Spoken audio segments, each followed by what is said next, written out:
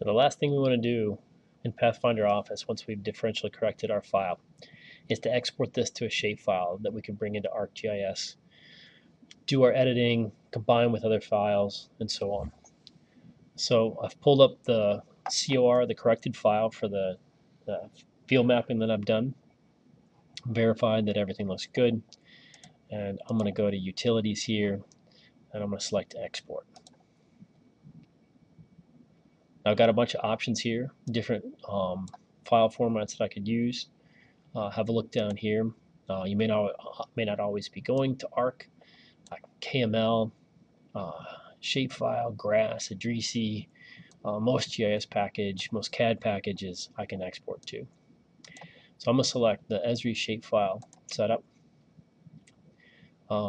Notice that it has the corrected file that I was working with. So just verify that it's chosen the right file by default. And then make sure that it's saving in the right folder in your project folder. It's going to put in the export by default. And then let's go down to properties and let's check everything about this shapefile that we're going to create. What type of features? We're going to export all our features. Output.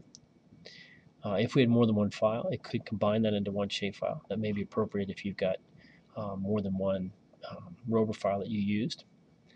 For attributes, we've got all the things that we added to our data dictionary, but there's some additional things that we can add here. And there's some important stuff here that we want to keep.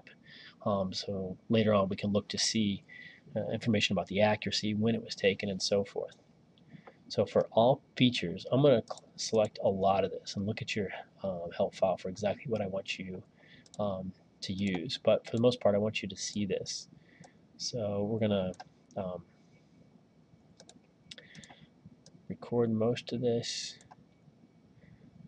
Data dictionary name. And then for the point, line, and polygon features, we want to know our precision and our height. And we can always delete this later if we need to.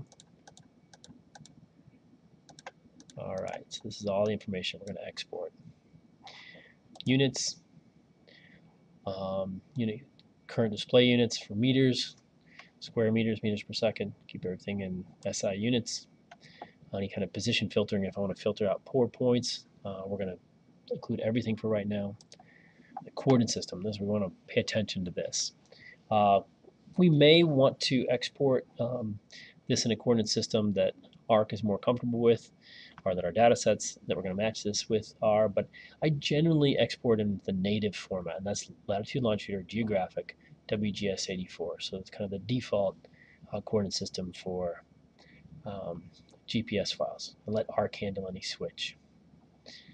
And then for the shapefile, we're not going to have a tracking theme. Okay, so I've made all these settings. I'm good. Now I'm going to say OK.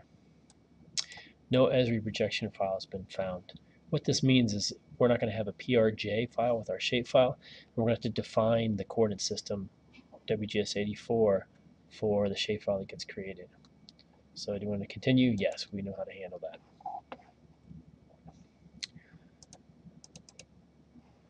All right, I'm going to open our catalog. I'm going to confirm that this is exported correctly. So it read through all the points and created 15.5 point features and 45 line features. Okay. Now in our catalog, let's see if I can quickly do this. Connect to my folder on the U drive. I can quickly do it. I don't know if the network can.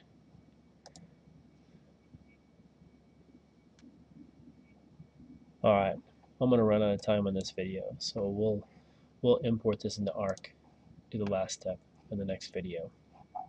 All right, hold on, we're almost there.